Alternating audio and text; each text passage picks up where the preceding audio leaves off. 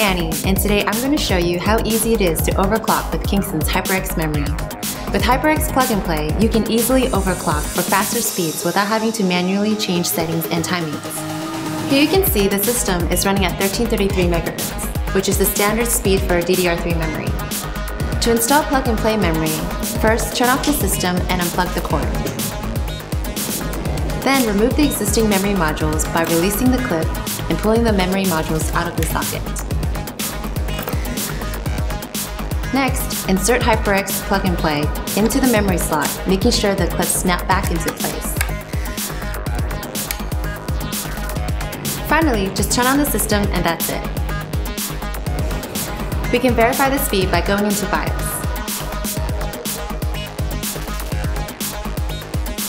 Here you can see the system is now running at a faster speed, at 1866 MHz. Now I'm going to show you how to overclock HyperX XMP memory using Intel Extreme Memory Profiles, which gives you the option to choose between two predefined speed profiles for easy overclocking right out of the box. First, install the memory as previously shown and turn on the system. Next, we need to get into the BIOS. Here you can see the system is running at 1333 MHz. To overclock the memory, we need to go to Advanced Mode. Scroll down to Advanced Mode and hit Enter. Next, we need to tab over to the AI Tweaker tab. We go to the Overclock Tuner and switch from Auto to XMP. Next, we choose our profiles.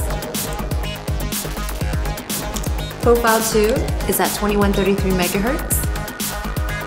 Profile 1 is at 2400 MHz. To select the profiles, hit F10 to reboot. We can verify the speed by going into BIOS.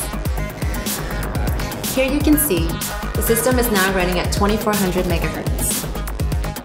You've spent just a few minutes to save yourself lots of computing time. Overclocking with Kingston HyperX memory is so easy, anyone can do it. Thanks for watching.